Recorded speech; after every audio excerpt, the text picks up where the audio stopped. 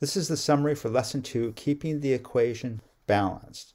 And so we've been using these hangers to visualize equations being balanced, or what happens when you keep an equation balanced, or you keep the hanger balanced.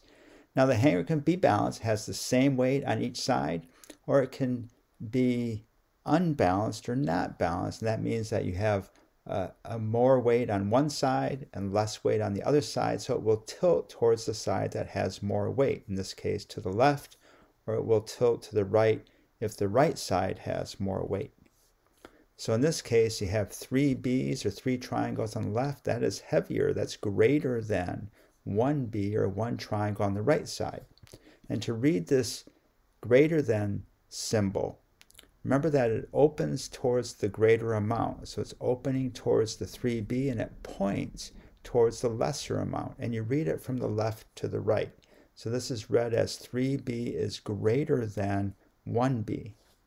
Or 3B is equal to 3B. And finally, 1B is less than 3B. Now notice once again that the inequality symbol, the less than symbol, opens towards the greater amount, the 3B in this case, and it points to the lesser amount, 1B, and it's read once again from the left to the right. So 1B is less than 3B. So greater than, equal to, and less than. And now we can start to move towards equations, use the hanger as a way to visualize what's going on with an equation. So we're going to call the triangles A's. I'm sorry, we're going to call the blue square A and the triangles B. So there's 2 triangles, so that's 2B, and 5 triangles, so that's 5B.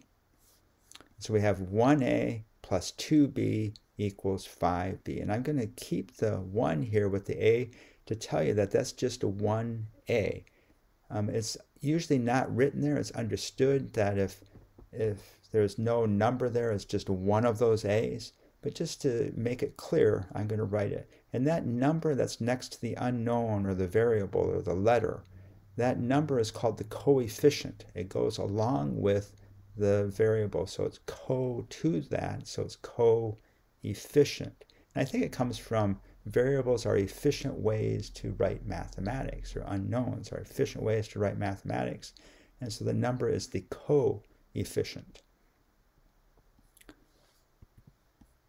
And I can also split the 5B into a group of 3B's, or 3 triangles, and a group of 2B's, or 2 triangles. So 3 triangles or 2 triangles. And now I can see, I can visualize taking away the same amount from each side, and it's going to remain balanced. It's going to stay balanced.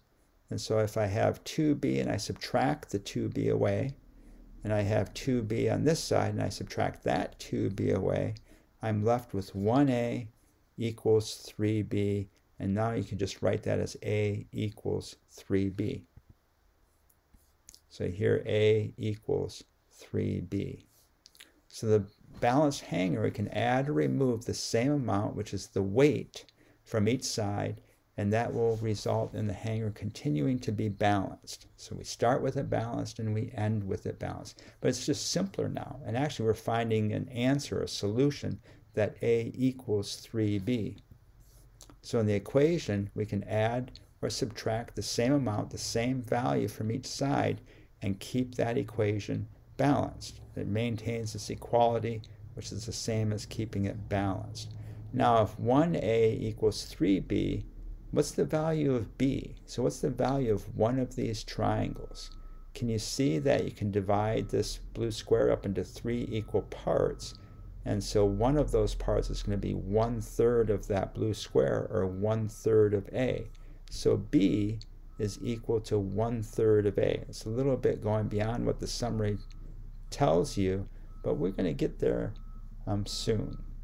So A equals 3B, or B equals 1/3 of A. One triangle equals 1/3 of that blue square.